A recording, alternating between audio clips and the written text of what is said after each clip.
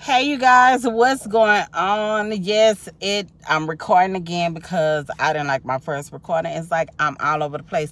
But forgive your girl. It is 7:23 actually, and it is 73 degrees outside. What did I say? 7:23 a.m. 73 degrees outside. Yes. So I'm just gonna basically get in the topic. Oh yeah, I'm losing my edges. So if you all know some treatments that I can do, that's why I have my hair pulled back. I think for a moment I'm just gonna be wearing a ponytail, give my edges a break, you know, and everything else, because I feel like the combs be breaking my hair out with them wigs and stuff. So it's just like, baby, I gotta save my real hair. I can always buy fake hair, but I gotta restore my hair.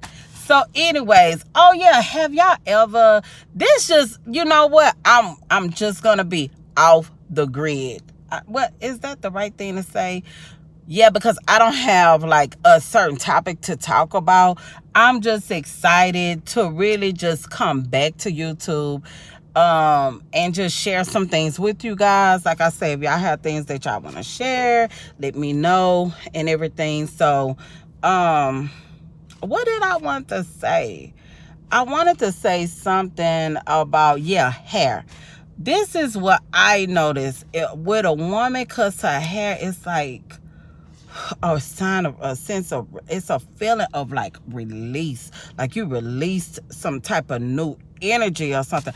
I don't know what that's about, but yeah, I had an experience. I was in a relationship, and in this particular relationship, I was in it to win it, you guys. And he was a narcissist, okay?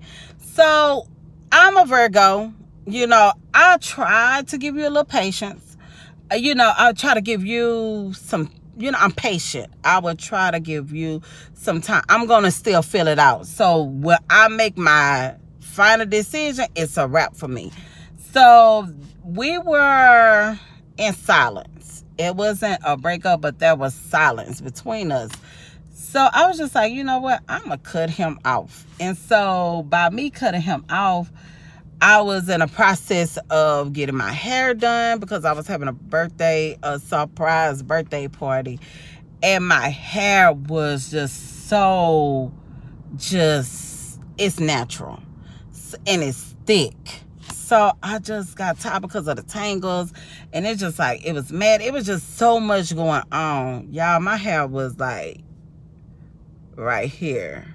It probably was longer than that because that's the shrinkage.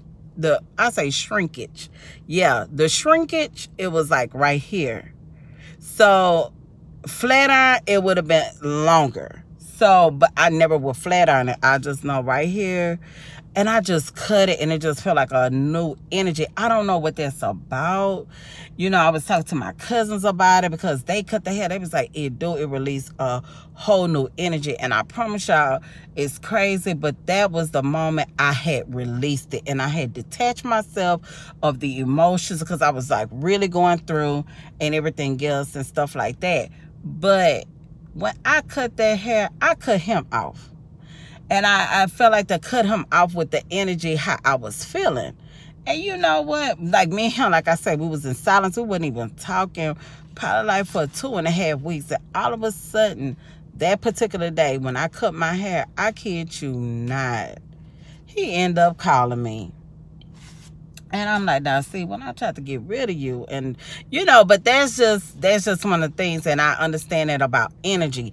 And I know that I noticed that about manifestation. When you're wondering like, oh, why is this not coming in quick? Because your mind is on it. Your mind is constantly on it, and it's like you're not trusting in the universe to do what it's supposed to do.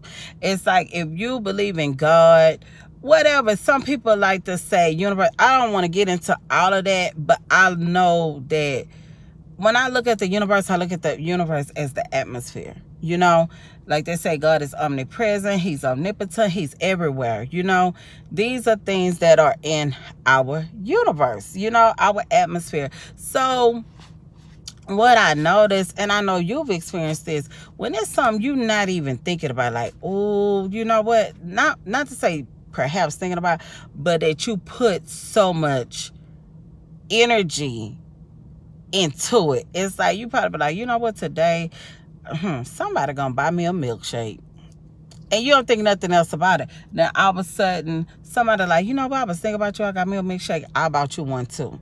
You know, it's weird things that happen. You know, like one time I was like, you know, I was going home and I was like, you know what, and these cats, because I had cats in my apartments, so I was like, you know what, it would be really funny if all them cats be at my door. It was over 7 cats, and let me tell you something, I am terrified of animals, okay? And I'm trying to get out of that.